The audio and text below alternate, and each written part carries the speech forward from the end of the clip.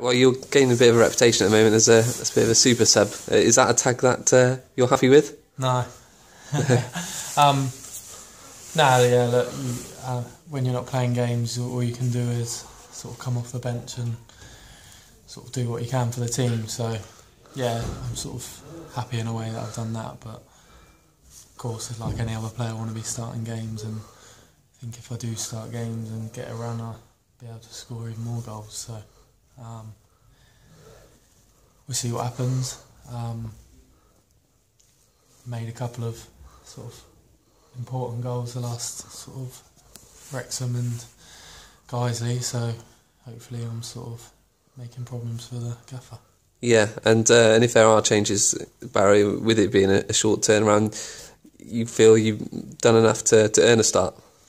Well, yeah, I hope so. I think, like I said, after the Wrexham game, didn't play against Eastleigh, didn't get much time on Halifax, and obviously got a bit longer at Guiseley and managed to get another goal. So it's all I can do really, just keep plugging away, and when I'm on the pitch, sort of do my best. So I hope so, but obviously it's down to him. Yeah, obviously nice that you are able to come on though and make an impact in games. But how frustrating is it watching on from the sidelines?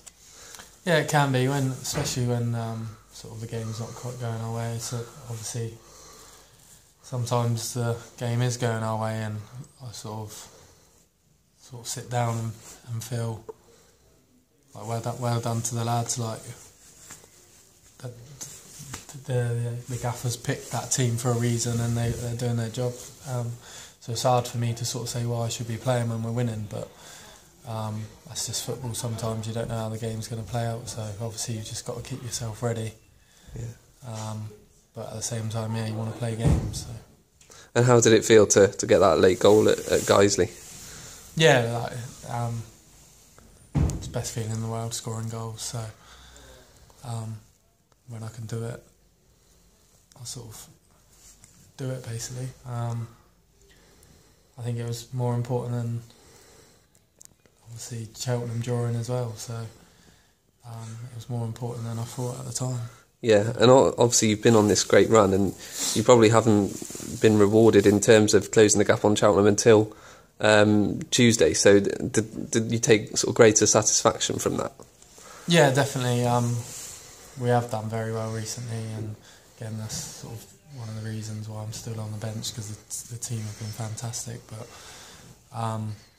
keep winning, keep getting results, and Cheltenham keep doing the same. So it is very frustrating, but we can only focus on ourselves and do what we can do, and that's what we've been doing really. But yeah, Tuesday night they only picked up a point, so we sort of closed the gap. Yeah, and it's now 10 games unbeaten, 9 of those wins. Have you ever been involved in a run like this before? Not what I remember. No, I don't think I have. So yeah, it is very good to be a part of, to be fair. Yeah, I was going to say, what is it like to be part of? And the spirit must be amazing. The changing room must be buzzing, really.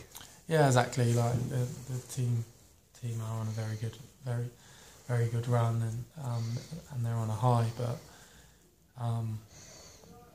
it is good. It's good to be a part of that. Like obviously, I do want to be playing sort of more football, getting more time, but when the team's doing that, I can't really complain, and I'm a team player. I do what I have to do. So